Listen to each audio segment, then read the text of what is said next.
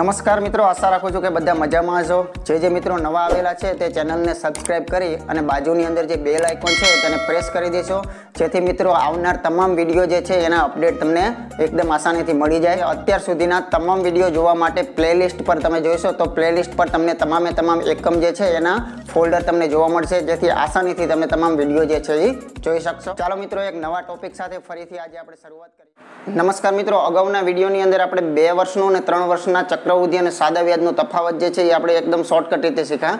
ત્યાર પછી મિત્રો આપણે ચક્રવૃદ્ધિ વ્યાજને આગળ લઈ જઈએ છીએ, જેની અંદર એક મિત્રો અલગ પ્રકારનો દાખલો આવે છે। જેમ કે માનો કે અત્યાર સુધીના દાખલાઓ સાદુ વ્યાજ હોય કે ચક્રવૃદ્ધિ વ્યાજ હોય, એની અંદર એક સમાનતા આપણને જોવા મળી છે અને એ સમાનતાનું નામ છે વ્યાજનો દર, બરાબર। તો કોઈ પણ પ્રકારનો આપણે દાખલો જે છે અત્યાર સુધીની અંદર ગણ્યો છે તો એની અંદર વ્યાજનો દર સમાન રહેલો છે। દાખલા તરીકે 5% વ્યાજનો દર હોઈ શકે છે, 10% વ્યાજનો દર હોઈ શકે છે, 6% વ્યાજનો દર હોઈ શકે છે। આ પ્રકારના મિત્રો જુદા જુદા વ્યાજ દર જે છે એ આપણને એમાંથી કોઈ પણ એક વ્યાજ દર આપણને મૂકેલો હતો, પરંતુ હવે મિત્રો કદાચ એવો દાખલો બની શકે છે કે કોઈ ચક્રવૃદ્ધિ વ્યાજે લઈ જાય છે પણ એની શરત જે છે ને એ દર વર્ષે ફેરવતો જાય છે, એટલે કે દર વર્ષે એની શરત જે છે એ મિત્રો બદલાતી હોય। અને દર વર્ષે શરત બદલાતી હોય એટલે શું, તો એની અંદર એમ કે ભાઈ પ્રથમ વર્ષે જે ચક્રવૃદ્ધિ વ્યાજ જે પૈસા લઈ જશે એના પર માનો કે એમ કે છે કે 10% વ્યાજ લાગશે, બરોબર છે। પરંતુ જેવું પ્રથમ વર્ષ પૂરું થાય છે અને બીજું વર્ષની શરૂઆત થાય છે તો એ વખતે માનો કે વ્યાજનો દર ફેરવી નાખે છે, એમ કે છે કે હવેથી તારે 20% વ્યાજનો દર લાગશે, બરોબર। તો આમ અંતે 2 વર્ષના અંતે એને ચક્રવૃદ્ધિ વ્યાજ કેટલું આવે, તો પહેલી વાત તો એ કે વ્યાજનો દર 10% અને 20% થવાના લીધે જે આપણે અત્યાર સુધીની અંદર ગણતા હતા એ મુજબ જવાબ નહીં આવે। એનું સ્પષ્ટ કારણ એક જ છે કે વ્યાજનો દર જે છે એ અહીંયા જુદો જુદો થાય છે। બીજી વાત એ કે મિત્રો 2 વર્ષની અંદર 2 વખત વ્યાજ દર બદલી શકે છે। 3 વર્ષ વાળો દાખલો હોય તો એની અંદર 3 વખત વ્યાજ દર બદલી શકે છે। તો વ્યાજ દર જ્યારે બદલાય ત્યારે ખરેખર શું કરવું, કેમ કે અહીંયા તો મિત્રો ખરેખર સૂત્રને પણ વિચાર કરવા જેવો પ્રશ્ન અહીંયા ઉભો થાય છે, કેમ કે આપણે સૂત્ર કદાચ વાપરતા હોય તો આપણે સૂત્રની અંદર પણ જાણીએ છીએ કે P બરાબર 1 પ્લસ R ના છેદમાં 100 અને ઉપર આવશે n ઘાત। આ છે મિત્રો ચક્રવૃદ્ધિ વ્યાજ માટેનું સૂત્ર। આપણે ભલે ક્યાંય વાપરેલું નથી, કેમ કે ક્યાંય જરૂર જ નથી, 2 વર્ષ, 2.5 વર્ષ, 1.5 વર્ષ કે 3 વર્ષ માટે શોર્ટકટથી ચક્રવૃદ્ધિ વ્યાજ મળે જ છે। પરંતુ મિત્રો આ સૂત્રની અંદર પણ આપણને વિચાર આવશે, અહીંથી પણ આપણને ખ્યાલ આવશે કે આ મુદ્દો જે છે ને કે જુદો જુદો વ્યાજ દર ખરેખર થોડોક વિચારવા જેવો મુદ્દો તો ખરો જ, બરાબર। જો અહીંયા આપણે વ્યાજ દર છે, હવે આ જ વ્યાજ દરની અંદર અત્યાર સુધી પ્રશ્ન નહોતો, કેમ કે અત્યાર સુધી કેવા દાખલા હતા તો કે 2 વર્ષનું 10% લેખે ચક્રવૃદ્ધિ વ્યાજ શોધો, તો ત્યાં ટકાવારી ફિક્સ જ હતી, R ની જગ્યાએ આપણે 10 મૂકી દઈએ તો ચાલે, બરાબર છે। અથવા તો માનો કે એમ કે 2 વર્ષનું અથવા તો 3 વર્ષનું 20% લેખે ચક્રવૃદ્ધિ વ્યાજ શોધો, તો એક દર જે R ની જે મૂલ્ય જે છે એટલે કે વ્યાજનો દર જે છે એનું મૂલ્ય ફિક્સ રહેતું હતું, પહેલી વાત એ। તો અહીંયા મિત્રો એટલું ચોક્કસ નવીનતા આપણે રાખશું કે જુદો જુદો વ્યાજ દર છે, મતલબ કે આ દાખલાની અંદર વ્યાજ દર 2 વખત મૂકે છે, બરાબર। હવે આપણે રકમ જોઈએ પછી જ એનો ખ્યાલ આવશે કે કયા પ્રકારની રકમ છે અને એને કઈ રીતે શોર્ટકટ કરી શકશું। તો મિત્રો અહીં એક સરસ રકમ આપેલી છે કે 1000 રૂપિયાનું પ્રથમ વર્ષે 5% લેખે અને બીજા વર્ષે 10% લેખે ચક્રવૃદ્ધિ વ્યાજ શોધો, બરોબર। એટલે કે 2 વર્ષની વાત છે એટલે અહીંયા 2 વર્ષનું ચક્રવૃદ્ધિ વ્યાજ છે। અમે 2 વર્ષ એમ લખવાની જરૂર નથી, કેમ કે એને સ્પષ્ટ રીતે કહી દીધું છે કે પ્રથમ વર્ષ અને બીજું વર્ષ। પ્રથમ વર્ષની અંદર જ્યારે ગણો છો ત્યારે તમારે 5% લેખે હિસાબ રાખવાનો છે અને બીજા વર્ષની અંદર તમારે 10% લેખે હિસાબ રાખવાનો છે। તો મિત્રો આ રકમ જોયા પછી તમને વિચાર આવતો હશે, જે લોકોએ ટકાવારીના આપણા સંપૂર્ણ ભાગ જોયેલા છે એને વિચાર આવતો હશે કે ટકાવારીની અંદર વસ્તીવાળો જે દાખલો હતો એ જ દાખલાની આ પોતે રકમ છે। અહીં મિત્રો રકમ ફેરવીને જો વાંચું તો એક ગામની અંદર 1000 લોકોની વસ્તી હતી, જેમાં પ્રથમ વર્ષે 5% લોકોનો વધારો થયો અને બીજા વર્ષે 10% લોકોનો વધારો થયો। તો અંતે એટલે કે 2 વર્ષના અંતે 2 પ્રકારે પૂછી શકે। એક તો આ વસ્તુ પૂછી શકે કે કેટલો વધારો થયો, બરોબર છે। તો કેટલો વધારો થયો એને કહેવામાં આવે છે ચક્રવૃદ્ધિ વ્યાજ। 2000 નો વધારો થયો, 500 નો વધારો થયો, 400 લોકોનો વધારો થયો, તો એ છે વ્યાજ। બીજું તમને એમ પણ પૂછી શકે છે કે 2 વર્ષના અંતે કુલ વસ્તી કેટલી, બરોબર। કુલ વસ્તી કેટલી એટલે સીધી તમને કુલ વસ્તી એટલે શું, તો કે 1000 હતી અને નવા માનો કે 400 જોડાણા હોય 2 વર્ષના અંતે, તો કુલ વસ્તી થઈ 1400 ની વસ્તી થઈ, આને કહેવામાં આવે છે કુલ વસ્તી। તો આ પ્રકાર આપણે 2 પ્રકારની વાતો જે છે ને ટકાવારીની અંદર તમે એક ભાગ જોઈશો તો એની અંદર લખેલું છે હેડિંગમાં કે વસ્તી વધારાના દાખલાઓ, બરાબર। એ દાખલો જે છે એની જે શોર્ટકટ છે એ જ શોર્ટકટ આપણે અહીંયા વાપરવાની છે। અને ક્યારે વાપરવી, તો કે જ્યારે જુદો જુદો વધારો હોય તો, બરાબર। આ વધારો જો સમાન હોય તો આની માટે તો આપણે જે ગણેલી રીત હતી એ જ શોર્ટકટ ચાલે, 2 જેમ 1 વાળી પણ ચાલે છે। તો ચાલો એના માટે આપણે એકદમ શોર્ટકટ છે. કેવી શોર્ટકટ લાગશે? તો સીધું પહેલા તમારે લખવાનું છે 1000 રૂપિયા જે આપણા મુદ્દલ જે આપેલા છે કે જે વસ્તીની અંદર આપણે કહેતા હતા કે શરૂઆતની વસ્તી કેટલી છે તો કે 5000 હોય તો 5000 એમ. અહીંયા શરૂઆતનું મુદ્દલ એટલે કે શરૂઆતની રકમ કેટલી છે? જ્યારે વ્યાજ એને લાગુ પાડેલા નહોતા ત્યારે મૂળ રકમ કેટલી હતી તો કે 1000 રૂપિયા હતી, જેને આપણે મુદ્દલ પણ કહીએ છીએ. બરાબર, તો 1000 રૂપિયા છે. હવે શું કરવાનું છે? તો અમે 2 વખત વધારા છે તમે જોઈ શકો છો, અને એમાં પણ આપણે એ જ રીતે શીખવાડેલું હતું. બરાબર, અહીંયા તમારી પાસે 2 વખત વધારા બતાવે છે. તો ચાલો હવે શું કરવાનું? તો નીચે 100 મૂકવાના છે, કેમ કે મૂળ તો આ ટકાવારી છે ને. બરાબર, એટલે નીચે 100 મૂકવાના છે અને બંનેમાં નીચે 100 જ આવે છે. ફક્ત અહીંયા ફેર છે, ને અહીંયા ફેર કેવો છે? જો વધે તે વ્યાજ જે છે એ હંમેશા વધે. એવું કહે ન કે 10% બીજા વર્ષે વ્યાજ ઘટાડી દઈશું પછી 5% વધારી દઈશું, એવું ક્યાંક આવતું નથી. વ્યાજ હંમેશા બધામાં વધતું જ હોય છે. પણ અહીંયા ફરક કેટલો છે? ફક્ત ફરક કેટલો છે કે ટકાવારી જુદી જુદી છે બંને વર્ષની. એટલા માટે આપણે એને વસ્તીવાળાની શોર્ટકટ જે છે એને મુજબ ગણીએ છીએ. 5% વધારો થાય તો 5% વધારો એટલે કોના ઉપર 5% હોય? 100 ઉપર જ હોય. બરોબર, એટલે આમાં 5 વધારી દો તો 105 કહેવાય. રેડી? આ પદ આ રીતે બનાવું છું, ધ્યાન રાખજો. ચાલો અમે બીજું ઉપાડીએ. 10% વધારો તો આની અંદર 10 વધારી દો તો આની અંદર 10 વધારો એટલે 110 કહેવાય. બીજું કાંઈ જ કરવાનું નથી. અહીંયા જે પણ અહીંયા 20% આપેલું છે તો આ 100 ની અંદર ઉપર 20 ઉમેરીને લખવાના. 30% આપેલું છે તો 100 ની અંદર 30 ઉમેરીને લખવાના. આ થઈ ગયો તમારો જવાબ. બરાબર, ચાલો હવે જોઈએ જેવા આના આંકડા એના મુજબ આનો જવાબ આવતો હોય. તો 3 મેક્સિમમ અહીંયા છે તો આપણે પહેલા 1, 2 ને 3. હજુ એક ચોથું છે તો આ ઉડાડી દઈએ. જો છેદ ખાલી થઈ ગયો હશે તો અહીંયા ઉપરનાનો ગુણાકારી જવાબ થશે. છેદની અંદર કદાચ એકાદું શૂન્ય ક્યાંક રહી જતું હશે, બરાબર, તો આપણે છેલ્લે પોઈન્ટ કાપી નાખવાનો છે, પણ ભાગાકાર તો આની અંદર નહીં જ આવે. બરાબર, એટલે એ એક આનો મોટો ફાયદો છે. ચાલો આગળ જોઈએ આપણે. તો અહીંયા ખાલી થઈ ગયું છે. ફક્ત કેટલું વધે છે એકવાર ખાલી લખું છું એટલા માટે તમને બતાવું. તો 105 વધે છે અને 11 વધે છે. બરાબર, તો મિત્રો 11 સાથેનો ગુણાકાર છે. બરાબર છે, આ 11 સાથેનો ગુણાકાર આમ તો મોઢે પણ થઈ જાય. કઈ રીતે મોઢે થઈ જાય? તો જે 11 છે ને એને મિત્રો ખાલી 10 વત્તા 1 તમે સમજો ને તો આ ગુણાકારમાં તમારે કંઈ કરવાનું આવશે જ નહીં. જુઓ, 105 એકા 105. બરાબર, 105 એકા 105 અથવા તો 105 ગુણ્યા 10 એટલે ફક્ત શૂન્ય લાગુ પડે છે. એટલે આ ખરેખર શું થાય છે તો કે 105 અને એક શૂન્ય લાગુ પડે છે. એટલે કે પહેલી વાર આની સાથે ગુણી નાખો, આ 105 ને આની સાથે ગુણો એટલે આ થઈ ગયું. હવે આ જ 105 ને એક સાથે ગુણી નાખો તો 105 જ આવે. બરાબર, એટલે આનો ગુણાકાર એકદમ સરળતાથી અહીંયા પતી જાય છે. તો 1155 જે છે એ ખરેખર આનો જવાબ આવે છે. તો હવે આમાં મળ્યું શું? પહેલી વાત તો અહીંયા આંકડો જો તો ખ્યાલ આવી જશે કે 1000 મુદ્દલ હતું એ 1000 રકમનું ખરેખર શું થયું? 1155 થયા છે. તો 1155 થયા એટલે ખરેખર આની અંદર તમને તો ખાલી એમ પૂછ્યું છે કે ચક્રવૃદ્ધિ વ્યાજ કેટલું છે. તો 1155 જે તમને દેખાય છે એમાંથી તમે 1000 રૂપિયા ખાલી બાદ કરી દો. બરાબર, તો ચાલો બાદ બાકી કરો તો અહીંયા 5, અહીંયા 5, અહીંયા 1 નો 1 થશે અને આગળ આવશે શૂન્ય. 155 રૂપિયા જે છે એ ખરેખર વ્યાજ અહીંયા લાગુ પડેલું છે. હવે આ વસ્તુ રહી ને મિત્રો, આની જે ઓરિજિનલ રીત છે ને, ઓરિજિનલ રીત તો આપણે ક્યાંય નથી વાપરી, વધીને આપણે સૂત્ર વાપરીએ. જો આની ઓરિજિનલ રીત દ્વારા આપણે ખાલી ચેક કરી શકશું, સૂત્ર દ્વારા અત્યારે નથી ચેક કરવાનું, કેમ કે સૂત્રની અંદર તમે 5% મૂકશો કે 10% મૂકશો એ પ્રશ્ન આવી જાય. બરાબર, પણ આ 155 રૂપિયા વ્યાજ જે આવ્યું આ તો શોર્ટકટ દ્વારા થયું કે આપણે વસ્તીના દાખલા મુજબ આ મુજબ કરી શકીએ છીએ.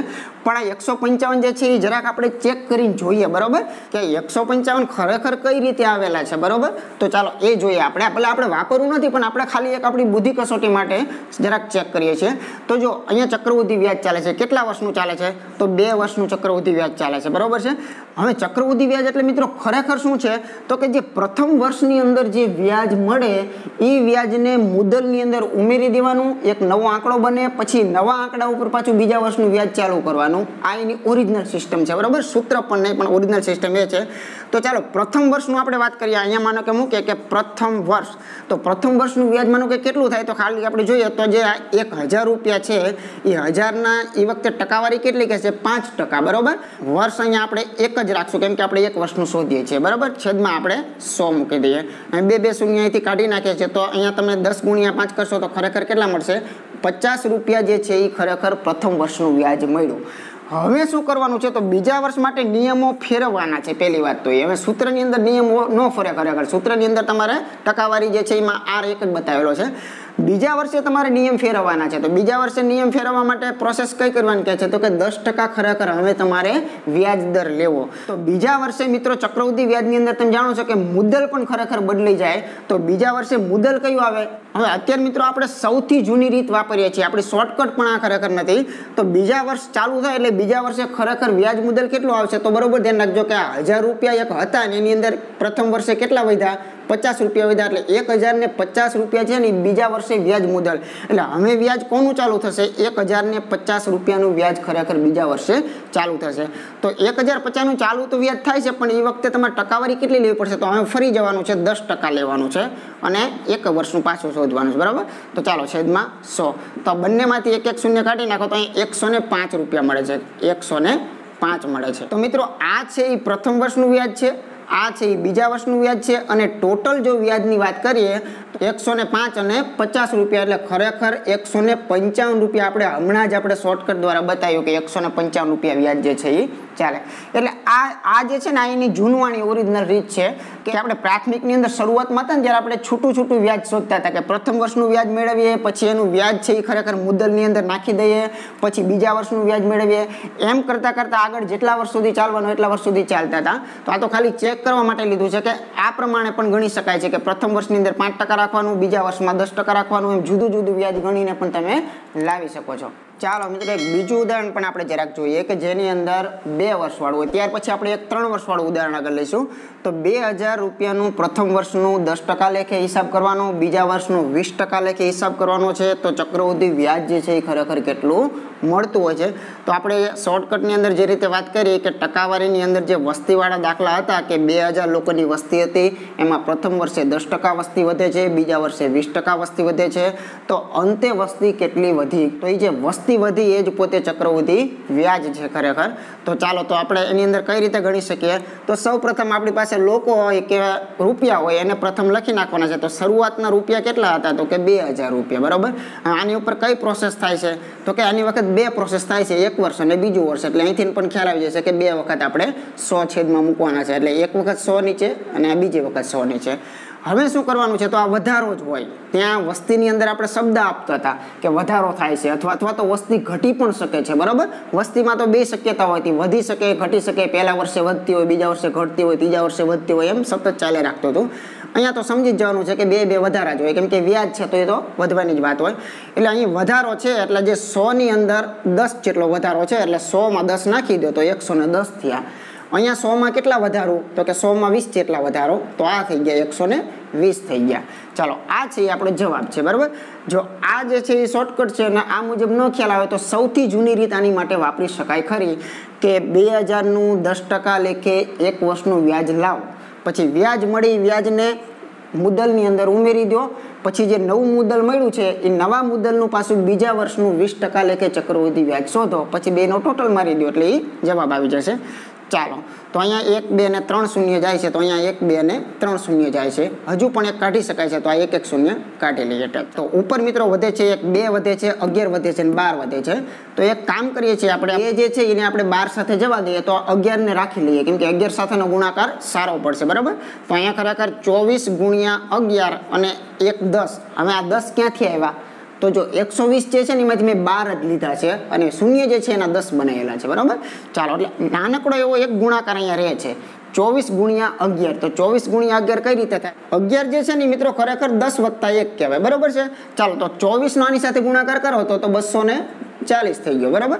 અને આ 24 નો તમે એક સાથે ગુણાકાર કરો તો 24 થઈ ગયો. એટલે અહીંયા 4 6 અને 2 એટલે 264 જે છે એ ખરેખર આનો જવાબ આવે છે. તો 264 અને શૂન્ય જે આપણે જમા રાખેલું છે તે હવે અહીંયા ઉમેરી દઈએ.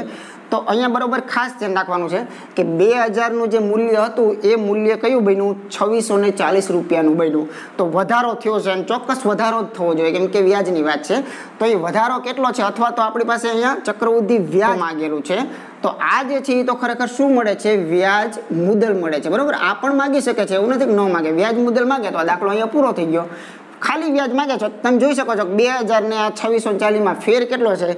તો 2640 જે છે એમાંથી તમે ખાલી 2000 ની એક બાદબાકી કરી નાખશો તો ખાલી 640 રૂપિયા જે વધે છે એ 640 છે એને શું કહેવામાં આવે છે? ચક્રવૃદ્ધિ વ્યાજ કહેવામાં આવે છે. તો જ્યારે વ્યાજનો દર જુદો જુદો હોય તો એકદમ શોર્ટકટ રીતે મિત્રો થઈ જાય છે. વસ્તીવાળા દાખલો જે ટકાવારીનો છે એ જ આધાર અને એ જ બેઝ પર આપણે કામ કરવાનું છે. તો ફક્ત જુદો જુદો જો વધારો હોય તો આ રીતને ખાસ યાદ રાખવાની છે. ચાલો હવે આપણે 3 વર્ષ માટેનું ઉદાહરણ લઈએ. હવે મિત્રો આ જ સિસ્ટમની અંદર 3 વર્ષનું જો આપણને પૂછે તો 3 વર્ષ માટે પણ આપણે કોઈ સૂત્ર કે કાંઈ પણ પ્રકારનું યાદ રાખવાનું નથી. 3 વર્ષ માટે પણ આપણે શોર્ટકટ જે વાપરીએ છીએ એના એ જ વસ્તુ વાપરવાનું છે, પણ ફક્ત એક સ્ટેપ જે છે ને એ ખાલી વધારે લંબાઈ આવે છે. બરોબર, એક સ્ટેપ છે એ ખાલી આમ વધે છે, બાકી કોઈ ફેર પડતો નથી. તો ચાલો 2000 રૂપિયાનું પ્રથમ વર્ષે 10% લેખે, પછી 20% લેખે અને પછી 30% લેખે ચક્રવૃદ્ધિ વ્યાજ ખરેખર કેટલું થાય? તો અહીંયા આપણે જાણીએ છીએ એના મુજબ કે સૌ પ્રથમ આપણે 2000 જે છે એ મૂલ્ય આપણે લખી નાખવાનું છે. બરાબર, પછી કેટલી વખત વ્યાજ વધારો છે તો કે 3 વખત છે, તો આપણે આ 3 વખત સ્ટેપ માંડી દઈએ કે 3 વખત આપણે 100% જે છે એ એના ઉપર આપણે સ્ટેપ મૂકીએ છીએ. ચાલો હવે શું કરવાનું છે? તો સૌ પ્રથમ 10 નો વધારો કરો તો 100 માં 10 નાખી દો તો 110 થશે. ત્યાર પછી 20 નો વધારો કે છે તો 100 માં તમે 20 નાખી દેશો 120 થઈ જશે. ત્યાર પછી ત્રીજા સ્ટેપની અંદર વાંચો તો 30% લેખે ચક્રવૃદ્ધિ. બરાબર, તો ત્રીજા વર્ષની અંદર આમાં 30 નાખી દો તો અહીંયા થઈ જશે 130. હવે શૂન્ય જેટલા ઉડે એટલા ઉડાડશું. ત્યાર પછી એક ગુણાકાર તમારો એક અહીંયા જમા રહેશે. તો અહીંયા મેક્સિમમ 2 ને 2 4 ને 2 6. જો તમારી પાસે 6 શૂન્ય પૂરા છે તો બધા શૂન્ય જાય છે, એકાદું ઓછું છે તો એકાદું જમા રહી જશે.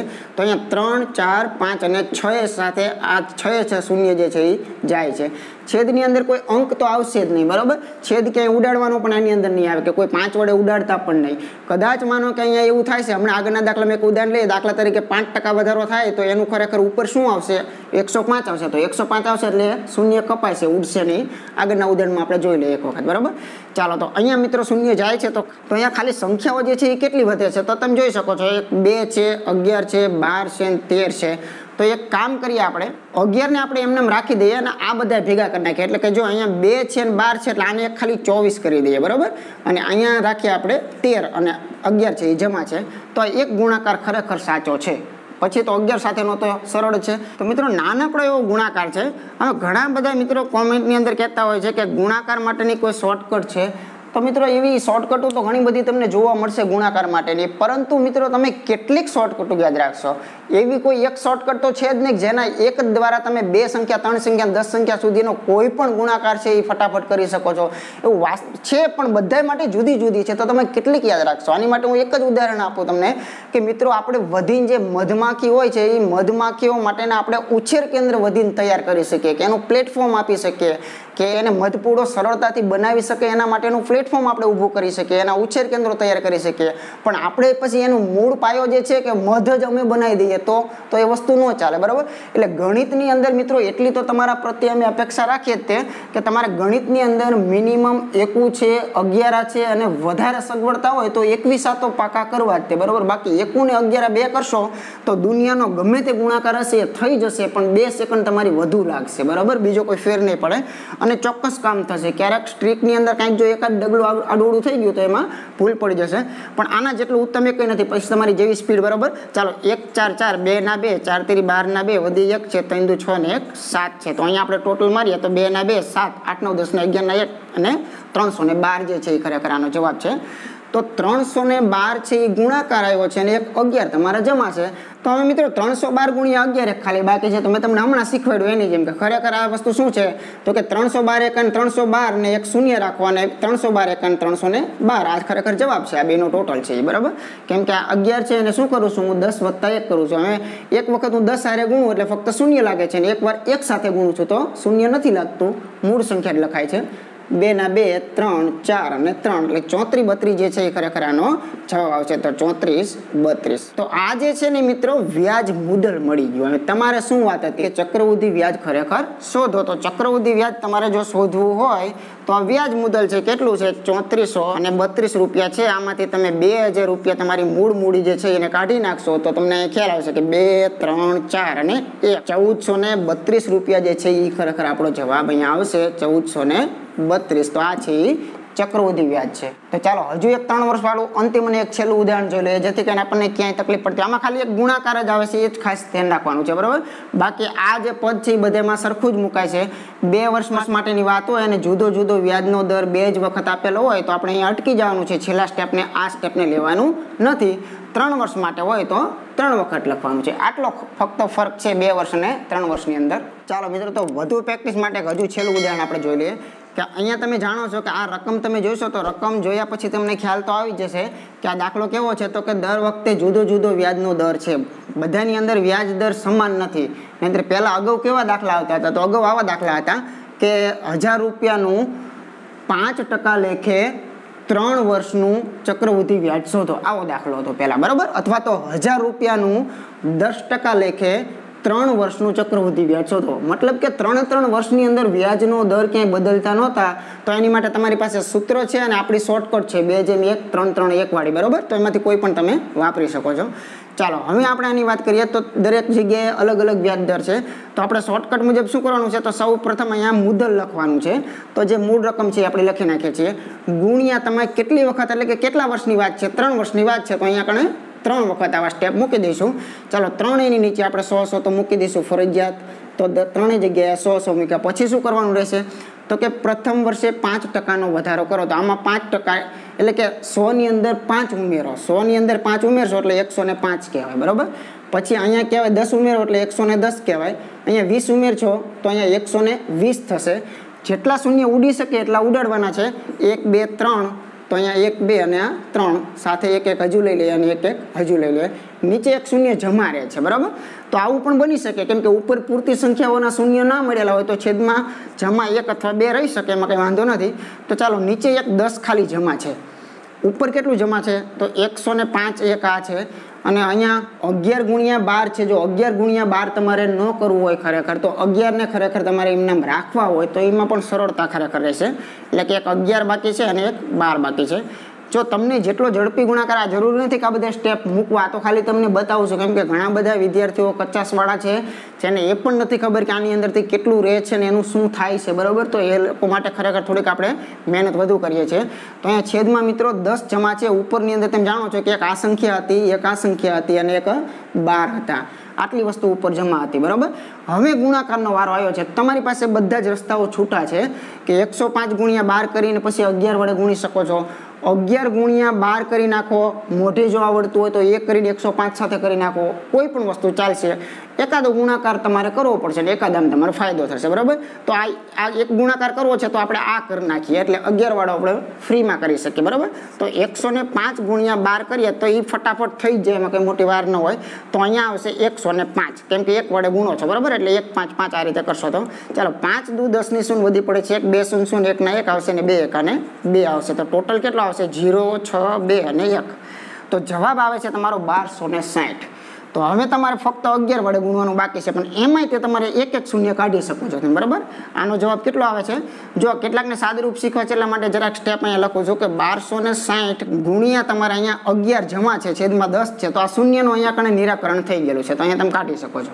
બીજું મિત્રો તમને એક એ પણ અહીંયા સૂચના આપી દઉં છું કે આ તો આપણે આ રીતે કરી નાખેલું છે, બરાબર। બીજું એક રસ્તો એ છે કે આપણે વાત કરીએ છીએ કે છેદ જ્યાં સુધી ઉડે ત્યાં સુધી ઉડાડાય, પણ અત્યારે છેદ મેં ન ઉડાડવાનું એક જ કારણ કે છેદની અંદર મિત્રો હું 10 જોઈ ગયો, બરાબર। જો છેદની અંદર 10 જોઈ જાવ, 100 જોઈ જાવ કે છેદની અંદર 1000 જોઈ જાવ તો આ વસ્તુ ક્યારે તમને નડશે નહીં, એની ગેરંટી નડશે નહીં, એના માટે ન ઉડાડો તો ચાલશે, પણ ઉડાડવા છે તો ઉડાડવા હોય તો સેફટી સાથે ઉડાડવા પડે। સેફટી મતલબ શું કે ઘણા લોકો શું કરે છે ખબર છે કે કાંઈ વિચારતા નથી કે આ 5 5 વડે ચાલે છે તો 5 વડે ઉડાડી દો, પણ પછી ઉડાડ્યા પછી જે વધે છે ને એ વધેલી વસ્તુને મિત્રો ફરજિયાત ઉડાડવા પડે, જો એ ન ઉડાડો તો ભાગાકારની અંદર એ વસ્તુ આવે ને આવે જ તે।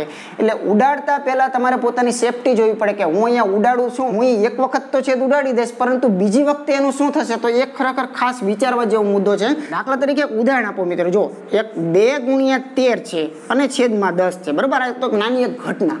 હવે અહીંયા કેવું થશે ખબર છે, તો ઘણા લોકો અહીંયા ઘણા બધા રસ્તા છે કે આ તો નાનું ઉદાહરણ છે એટલે તમે જાણો છો, પણ ઘણા લોકો શું કરે, માનો કે જો અહીંયા 2 5 10 થાય, બિલકુલ સાચી વાત છે, 2 5 ને 10 થાય, આ વસ્તુ કરી નાખી છે। હવે આ વસ્તુ કરી નાખો એટલે તકલીફ કઈ, તો અહીં તકલીફ મિત્રો કઈ ઊભી રહી કે 13 ના છેદમાં 5 અહીંયા ગરી ગયા, જુઓ તમે 13 ના છેદમાં 5 ગરી ગયા તો વળી પાછો ભાગાકાર ચાલુ કરશે કે 13 ને 5 વડે ભાગશે, બરાબર। તો અહીંયા મિત્રો મેં તમને એમ કહું છું કે અહીંયા ઉડે છે પણ અહીંયા ન ઉડાડાવો ને તો એ ઉત્તમમાં ઉત્તમ વસ્તુ રહે। શા માટે, તો આપણે અહીંયા ઉદાહરણ ખાલી જોઈએ, જો मानो कि उडाड़ीए नहीं तो अहींया शुं थाय आ आंकड़ा अत्यारे नहीं जोता खाली प्रोसेस ने तमे फॉलो करजो बराबर। जो आनी अंदर मानो कि उडाड़वा नथी तो अहींया सरळता शा माटे तो के छेदमां 10 छे ने तो खरेखर न उडाड़ाय तो 13 दूने 26 करी नाख्या 26 ना छेदमां 10 એટલે 2.6 आ पॉइंट जवाब आवी गयो पण ऑटोमेटिक आवी गयो वगर भागाकार करे पॉइंट आवी गयो बराबर। अने ओલું છે તો તમારે શું કરવું પડશે 13 ને 5 વડે ભાગવા પડશે પછી તમારે આ વસ્તુએ પહોંચવું પડશે। એટલે એક વસ્તુ નાખવાનું કે ઉડાડવાનું રિસ્ક જે છે અહીંયા મને ખ્યાલ છે કે અહીંયા ઉડે છે પણ આ જોખમ ત્યારે જ લેવાનું કે આ ઉડેડા પછી આ નીચે જે 5 બનાય એનું જો ઉપર કોક ઉડાડવા વાળું સહમત થાય તો આ નડે નહીં બરાબર। એટલા માટે તો અહીંયા એ પણ રસ્તો હતો કે જો અહીંયા 21 પંચા 105 થાય પછી 2 પંચા ને 10 થાય પણ આ 2 છે એને ઉડવા જોઈએ બરાબર તો ઉડે જ છે। જો આ 2 જે છે એની સાથે ઉડી જશે 6 સાથે તો નીચેથી જો સંપૂર્ણ વસ્તુ ખતમ થઈ જતી હોય તો 10 ને કે 100 ને તોડવામાં વાંધો નહીં પણ તોડ્યા પછી નીચે જો કંઈક રહેતું હોય તો તમારી ભાગાકારમાં આવશે। એટલે વિચાર તમારે કરી લેવાનો કે ઉડાડતી વખતે નીચેની વસ્તુ જો જતી હોય તો જ તમારે 10 ને તોડવા બાકી 10 ને તોડવાની જરૂર નથી। તો આ પ્રકારે પણ આવી શકે છે। એક તો જાણે ઉડાડ્યા હોય તો સંપૂર્ણ ઉડી જતા હોય તો ચાલે બરાબર। ચાલો હવે આપણે આગળ વાત કરીએ તો મિત્રો 126 ગુણ્યા 11 છે 126 ગુણ્યા 11 એટલે મોઢે કહી શકાય બરાબર। એ આ 126 ને એક શૂન્ય લગાડો અને 126 બીજા લગાડી દો એટલે આ છે જવાબ છે તમારો 126 ગુણ્યા 11 છે। તો 11 વડેના ગુણાકારમાં ખરેખર કરવાનું શું છે તો કે મૂળ સંખ્યાને એક શૂન્ય આપી દેવાનું અને મૂળ સંખ્યા પાછી એમને લખી નાખવાની આ એનો જવાબ છે બરાબર। મૂળ સંખ્યા જે હોય એને એક શૂન્ય મૂકી દો અને મૂળ સંખ્યાને પાછી લખી નાખો એટલે 11 સાથેનો કોઈ પણ ગુણાકાર છે। દાખલા તરીકે એક ઉદાહરણ બીજું લઈ લઉં માનો કે 24 ગુણ્યા 11 કરવું છે તો 24 ગુણ્યા 11 એટલે ખરેખર શું થયું તો કે જે આ મૂળ સંખ્યા જે છે એને એક શૂન્ય લગાડી દો અને આ મૂળ સંખ્યા છે એને એક વખત લખી નાખો તો આ 24 ગુણ્યા 11 થઈ ગયું કહેવાય હંમેશા બરાબર। પછી કોઈ પણ લાંબી સંખ્યા છે બધા માટે 24 ગુણ્યા 11 જે છે એનું કામ તો આ જ થશે એક વખત શૂન્ય લગાડશે અને એક વખત ઓરિજિનલ સંખ્યા મૂકશે એટલે જવાબ આવશે। તો ચાલો 6 ના 6 8 ના 8 3 ના 3 અને 1 તો આનો જવાબ મિત્રો આવે છે 1386 રૂપિયા જે છે એ ખરેખર આવે છે। એટલે જે 1000 રૂપિયા હતા એ 1000 રૂપિયાના કેટલા બને છે 1386 રૂપિયા બને છે। મતલબ કે અહીંયા વ્યાજની જો વાત કરીએ તો કેટલા વધારે લાગે છે 386 રૂપિયા વધારે છે। જે 1386 છે એમાંથી 1000 રૂપિયાની બાદબાકી કરી નાખો તો 386 રૂપિયા જે છે એ ચક્રવૃદ્ધિ વ્યાજ છે। એટલે અહીંયા લખશું આપણે 386 રૂપિયાનું વ્યાજ મળે।